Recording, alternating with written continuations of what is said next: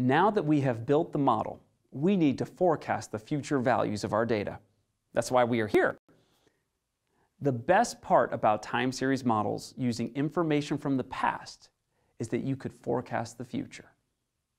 If we know the pattern on how an observation at one time period is related to an observation at another time period, then we can recursively forecast the future using this pattern, assuming it stays the same.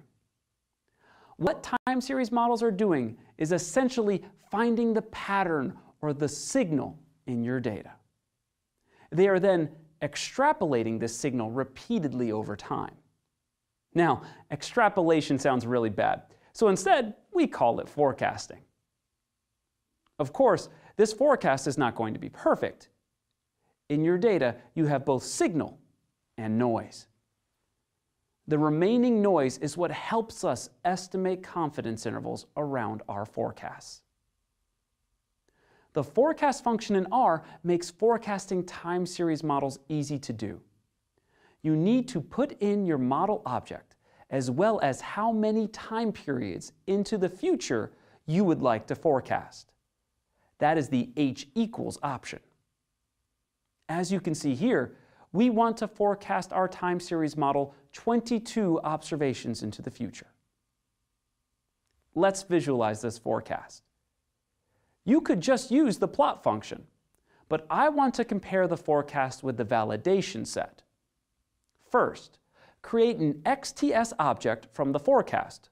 Call the mean attribute of your forecast object, then the plot function for your validation and the lines for your forecast.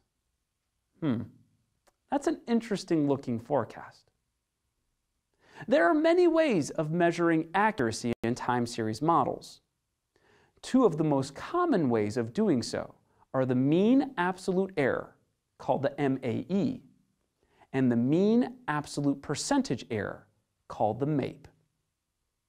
The MAE is the average measure of how far away, in absolute terms, your prediction is from the actual value. The best part of the MAE is that it is easily measured in the scale of your data. However, that is also the downside. How so? What if I told you my prediction was off on average by $100,000? If I was predicting US GDP, then you would be very impressed. If I was predicting the price of my hamburger dinner last night, then you would think I have no clue what I am doing. Without a reference, an average prediction error might be out of place. That is what the MAPE is for.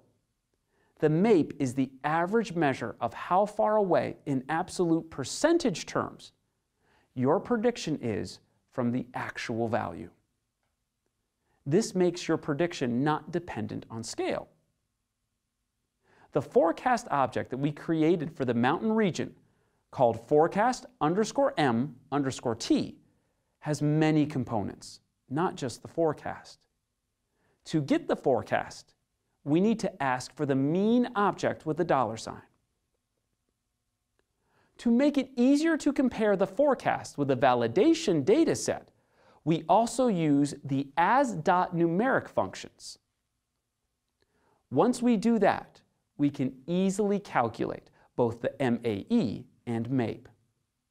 Let's see how we did. Well, for the MAE, we were only off by around 199 products sold on average in the mountain region.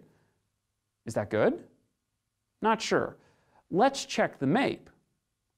It looks like we were off by a little more than 9.5% on average. That might put things in better context. Now, let's see how well you can predict the metropolitan region.